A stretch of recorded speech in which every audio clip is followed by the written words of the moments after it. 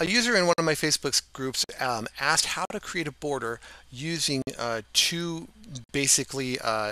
separate line sets in Lightburn, and basically I'm just going to try and recreate what they've got here.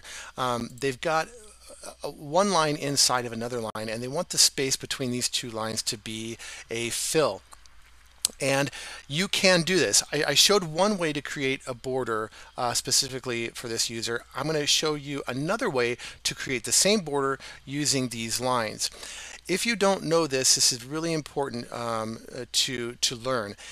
In Lightburn, when you take an object that is a fill, and you place that on top of another object that is a fill in the same fill layer, they negate each other. Okay, so if I come here and I select this line here and I change this line to a fill, you can see that now I have this filled box behind this smaller line, or this line that is of smaller dimensions.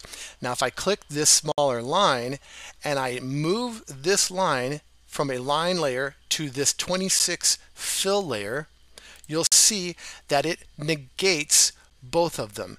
It cuts out, just like you would using a minus front feature in Pathfinder. It cuts the shape out of the shape behind it, and what you end up with is a border in its place. And if we go to preview, you can see that that would in fact burn a border. I hope that helps. That is way number 2 to accomplish what you're trying to do.